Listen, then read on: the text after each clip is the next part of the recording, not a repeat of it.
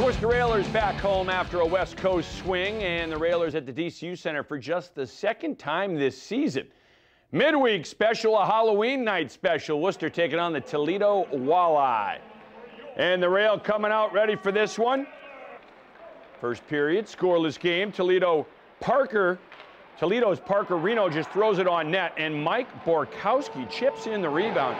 1-0 Toledo. Best chance of the first period for Worcester. Kellen Jones feeding Chris Langhow. Langhow drawing the slashing penalty. Still in the first period. Mitch Gillum with the save, and then the rebound. Gillum, highway robbery. He got a toe on it. Beautiful save by Gillum.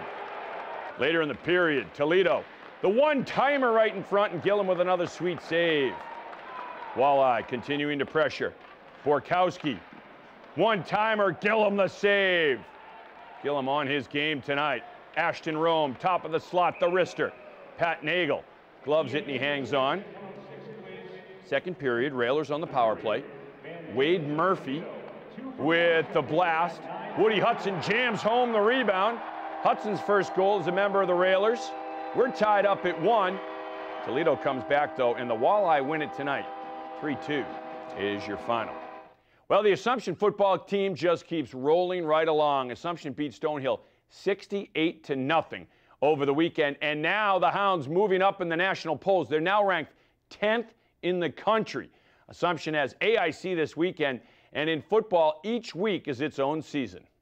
Irrelevant. If we lose this game and we lose next week, we're probably sitting at home. So what we control is what we can control, and that's this week coming up. And that's how it seems to be every single week when we come out here. That's the cool thing about football, but also the bad thing about football. So if you don't do well, you have a whole week to kind of dwell on it, and as coaches, you're hoping that you're getting better. And sometimes it's not a good thing either if you play really well, because it's a whole week until you play again. You know, so that's the interesting part about football, is that you only have one shot at it each week, and in the end, you know, you only are guaranteed 10 of them in the end. So it's one of those things that you got to make the most of it. You got to stay consistent to the process. We got to understand what we're trying to do day in and day out, and make sure we hold each other accountable every single day we step out there. All right, so Assumption's going to have AIC this coming weekend. The Hounds' offense is in high gear. They've scored in the 50s 4 times and now in the 60s once. Just an incredible year for Assumption, and it continues. Division II state finals, boys golf at Highfields. Grafton's Matt Lukasevich on the par 3 second, dropping the par putt home. Ty Dupree, teammate from Grafton, his tee shot on the second. Dupree getting into it. Beautiful touch. Pin high, right side of the green. Dupree with a birdie putt. Just missing. Gives it a good run, though. He would par the hole.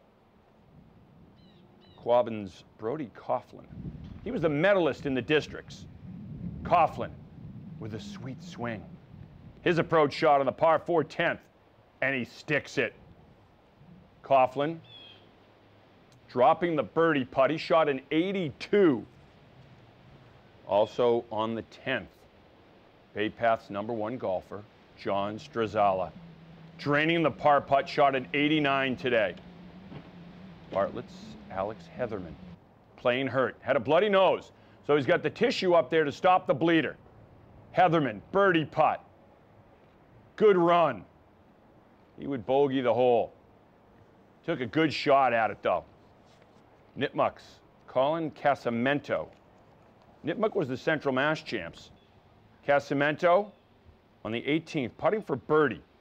Runs it past. He shot at 81, though. Second best of the Central Mass kids today.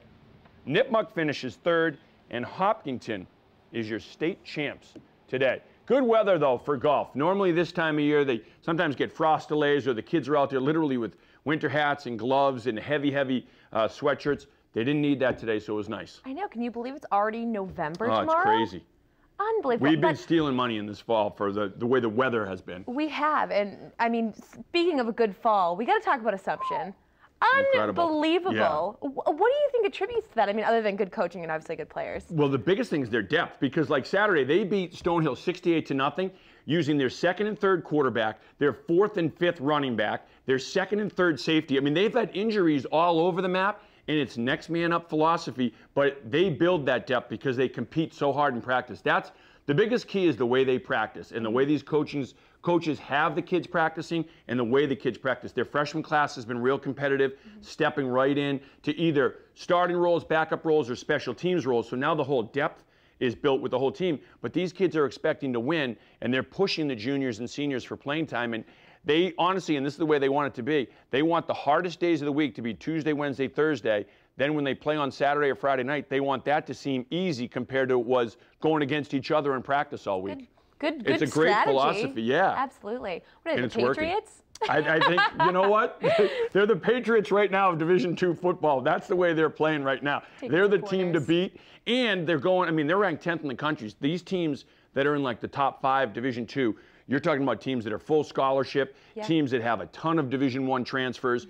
That's not the case with Assumption. It's crazy what they've done. How they've done it is amazing. Unbelievable. Yeah. Well, good for them. I'm excited to see them continue in playoff It's fun time to and watch. everything. Oh, God. And then, you know, they've been to the NCAAs 2 years in a row. It looks like they're going to be primed. They won't like me to say that because I don't want to jinx it, but looks like they're primed for another run, a 3rd straight trip to the NCAAs. It's incredible what they've done and just how they've built that program, which was never a winning program. And now to have the excitement and the buzz is all around campus, like the kids, the parents, the alums. The camaraderie. Yeah. All right. Well, that's going to do it for us here on Worcester News Tonight. For Kevin Shea, I'm Anna Botari. Happy Halloween. We'll see you tomorrow.